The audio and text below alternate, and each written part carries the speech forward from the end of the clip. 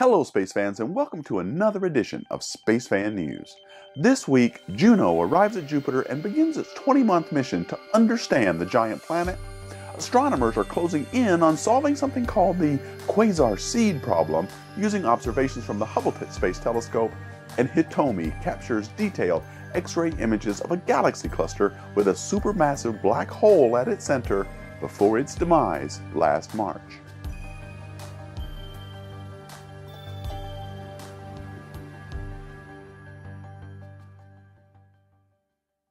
Well, it's official. Juno is now safely in orbit around the largest planet in our solar system, Jupiter. Systems, this is Nav. Go ahead, Nav. Yeah, we see the expected sharp shift upward and the Doppler residuals indicating the main engine has started. Copy that. That's good news. We are still awaiting confirmation of that in the tone. All stations on Juno core. This time we see the tone for minimum burn timer. Almost there.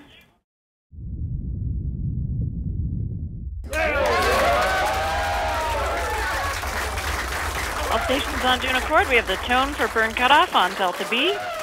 Grazie mum, Juno. Welcome to Jupiter.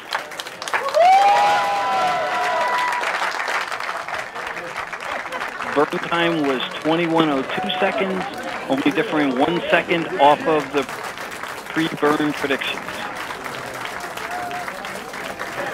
What a feeling. A mission of this complexity to accomplish tonight is just truly amazing. And it really highlights the partnership and the teamwork between NASA and our contractors and our partners to be able to achieve this amazing, amazing mission. So tonight, through tones, Juno sang to us, and it was a song of perfection. The team, the amount of time and effort everyone put into this, and the risks that were overcome, it's amazing. I mean, the more you know about the mission, you know just how tricky this was, and to have it be flawless, I mean, I really can't put it into words. You see a handful of people up here, but what we represent is a team of almost 900 people that built and launched Juno, and roughly 300 people that operated it and got us all the way through into Jupiter orbit tonight. Putting an orbiter around Jupiter is, that's the reason we all go into this profession. It's science fiction, and yet it's fact.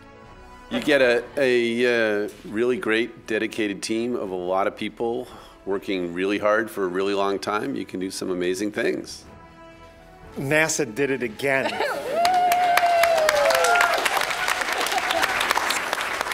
We're in orbit. We conquered Jupiter.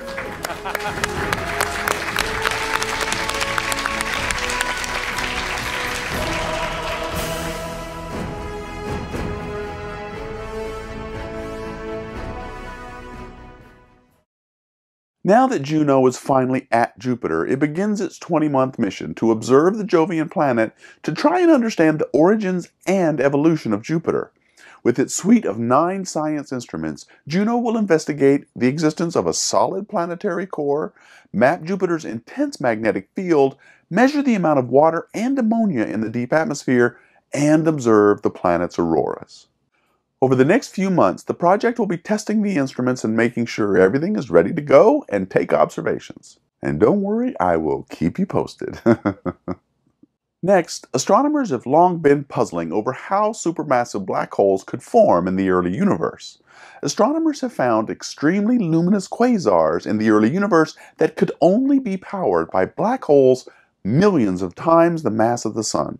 The thing is, according to most theories about how these gigantic black holes form, there just hasn't been enough time for them to grow to the size that are indicated by the bright quasars that they see in the early universe. Astronomers believe that supermassive black holes form from smaller ones, say about 100 times the mass of the Sun, and they call these seeds. And then, over time, they suck in more stuff, collide with other black holes, and eventually get huge.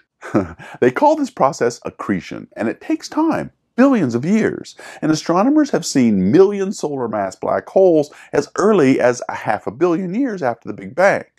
So this is very puzzling, and astronomers wonder how they could ever get that big so early in the history of the universe. They call it the quasar seed problem, and they haven't known how to solve it. That is, until now. Using observations from Hubble and really sophisticated computer models, they think they might have an answer. Data taken from the Cosmos survey done by Hubble, astronomers found a particular galaxy called CR7 from a time when the universe was roughly 1 billion years old. And it had some extremely unusual features in the light signature. Specifically, a certain hydrogen line in the spectrum known as Lyman alpha was several times brighter than expected. And remarkably, the spectrum also showed an unusually bright helium line.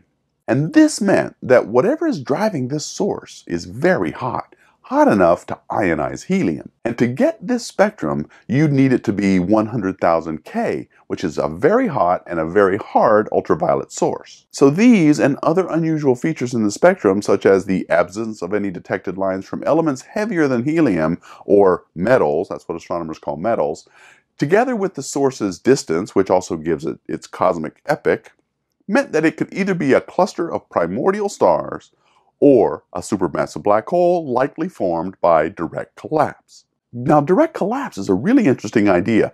Basically, you begin with a primordial cloud of hydrogen and helium, which is sitting in a sea of ultraviolet radiation. Then you crunch this cloud in the gravitational field of a dark matter halo. Now normally the cloud would be able to cool and split up to form stars, which is what happens most of the time in the early universe. But in the direct collapse scenario, the ultraviolet photons keep the gas hot, which stops any star formation. And that's the key part. Under these conditions, you get something very hard to make: collapse without fragmentation. As the gas gets more and more compact, eventually you have the conditions for a massive black hole. So essentially what they're saying is that you have a bunch of gas, all of it going straight into a black hole, instead of making stars in between. Wow.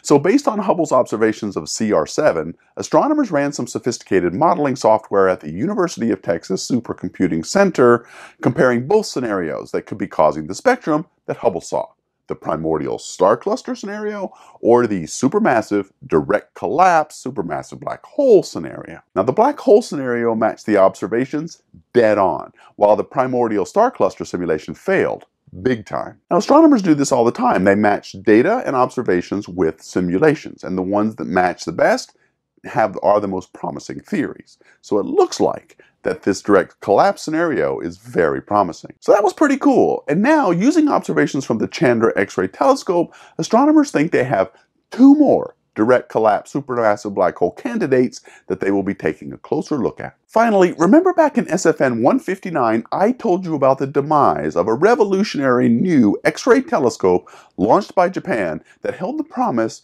of ushering in a new era of high-energy astronomy? Well, just before it died, as they were checking out the spacecraft just after launch, Hitomi made some very detailed observations of the Perseus cluster of galaxies, some 240 million light-years away in the constellation Perseus, that for the first time mapped the motion of the extremely hot gas inside the cluster.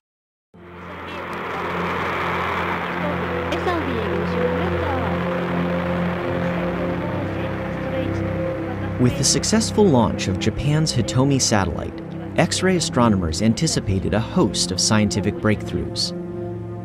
Tragically, Hitomi broke apart just 5 weeks after launch, the mission ending almost before it could begin. Almost, because an advanced instrument called the Soft X-ray Spectrometer returned early results that will be studied for years to come.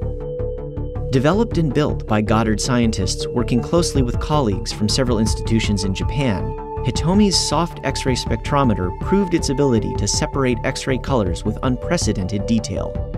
Astronomers typically learn about the composition, temperature, and motions of cosmic sources by spreading light into a rainbow-like spectrum.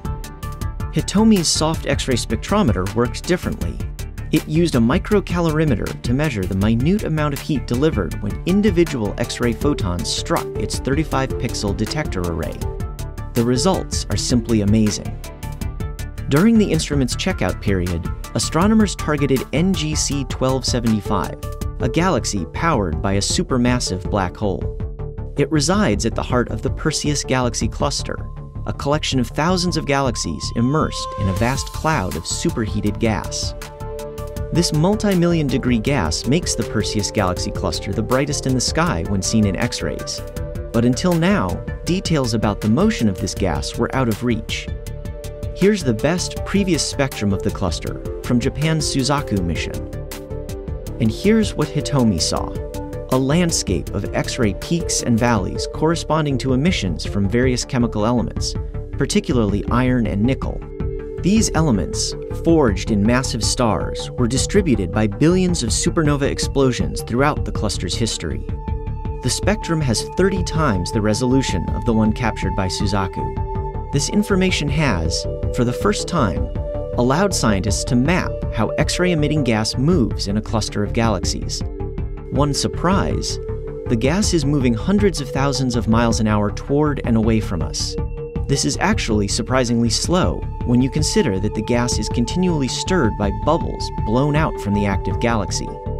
The spectrum also reveals contradictions with current models of how hot plasma emits X-rays that astronomers will work to resolve. Although its mission was cut short, Hitomi's soft X-ray spectrometer proved to be the technological marvel its designers expected. It will lead to a new generation of instruments capable of distinguishing tens of thousands of X-ray colors while also capturing sharp images, greatly advancing our understanding of the X-ray universe.